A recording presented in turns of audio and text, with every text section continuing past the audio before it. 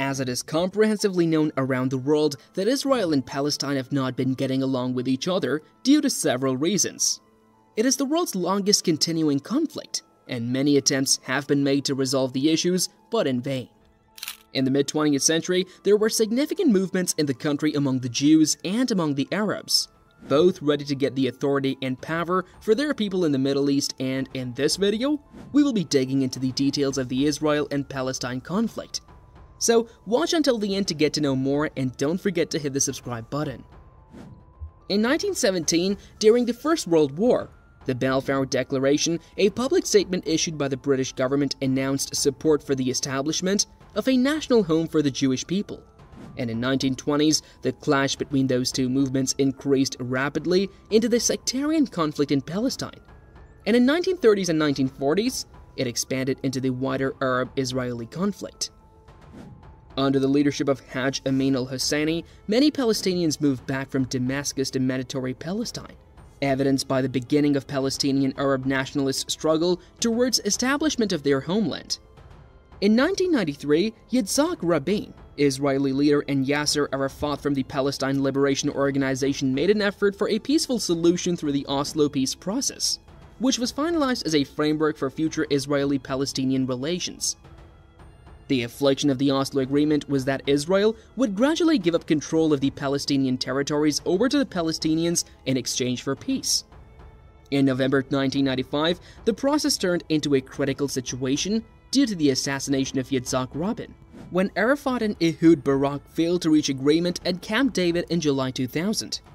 Robert Malley, who was an assistant to U.S. President Bill Clinton for Arab-Israeli affairs, confirmed that while Barak made no formal written offer to Arafat, the U.S. did present concepts for peace, which were considered by the Israeli side, yet left unanswered by Arafat. The Palestinians' principal failing is that from the beginning of the Camp David summit onward, they were unable to either say yes to the American ideas or to present a cogent and specific counter-proposal of their own. As a result, there are different accounts of the proposals considered. In July 2000, U.S. President Bill Clinton brought together a peace summit between Palestinian President Yasser Arafat and the Israeli Prime Minister Ehud Barak. Barak put forward a non-militarized Palestinian state split into 3 to 4 parts containing 87% to 92% of the West Bank, including only parts of East Jerusalem, and the entire Gaza Strip, as well as 85% of the West Bank's Jewish settlers would be leaving to Israel. No right of return to Israel, no authority over the Temple Mount, and continued Israel control over the Jordan Valley. Arafat rejected this offer because of the Israeli occupations regarding land, security settlements, and Jerusalem.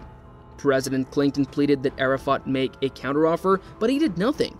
However, no suitable solution was made which would satisfy both Israeli and Palestinian demands. In January 2001, the Israeli negotiation team presented a new map of the Taba summit in Taba, Egypt, and the statement temporarily Israeli-controlled areas was removed, and the Palestinian accepted this while keeping in mind for more negotiation. With Israeli elections, it was appeared that the talks ended without an agreement, but both the sides issued a joint statement that the sides declare that they have never been closer to reaching an agreement, and it is thus our shared belief that the remaining gaps could be bridged with the resumption of negotiations following the Israeli elections. On September 17, 2002, one peace proposal from the European Union, Russia, the United Nations, and the United States showed the roadmap for peace. The purpose was not to solve the difficult questions, but left for negotiations in the later process. In 2002, the Arab Peace Initiative, also known as the Saudi Initiative, was first proposed by Crown Prince Abdullah of Saudi Arabia at the Beirut Summit. The purpose was to solve the conflicts between Arab-Israel generally, but particularly the conflicts between Israel and Palestine. On 28 March 2002 at the Beirut Summit, the initiative was initially issued and agreed upon in 2007 in the Riyadh Summit. The peace process is generally known as a two-state solution, but questions have been raised towards both sides to resolve the issue utterly. As Daniel Abraham, an American entrepreneur and founder, published on the website of The Atlantic magazine in March 2013, right now, the total number of Jews and Arabs living in Israel, the West Bank, and Gaza is just under 12 million people. At the moment, a shade under 50% of the population is Jewish. In April 2021, Human Rights Watch published its report on the policies of Israel towards Palestinians living in Israel. The West Bank and the Gaza are based on discrimination. In April 2012, an internationally strong reaction of anger followed Israeli steps to further establish the Jewish settlements in the West Bank, which was a breach of the commitments according to Britain. The British Foreign Minister quoted that systematic illegal Israeli settlement activity poses the most significant and live threat to the viability of the two-state solution. In May 2012, the 27 foreign ministers of the European Union condemned Israeli settler violence and unlawful behavior and demanded to take effective measures. The Palestinian Man news agency reported that the West, including East Jerusalem, were seeing an escalation in incitement and settler violence against Arab people, with a clear protection from the occupation military. The last of which was the thousands of settlers' march in East Jerusalem, which included slogans inciting to kill, hate, and support violence. In February 2014, incidents during 2011 to 2013, Amnesty International contended that Israeli forces employed reckless violence in the West Bank, and in some instances appeared to engage in willful killings which would equal to war crimes. Besides the numerous fatalities, Amnesty said at least 261 Palestinians, including 67 children, had been injured by Israeli ammunition. At the same time, over 8,000 Palestinians suffered serious injuries from rubber-coated metal bullets. Only one IDF Israel Defense Forces soldier was found guilty, killing a Palestinian attempting to enter Israel illegally. The soldier was dismissed and given a 1-year sentence with a 5-month suspension.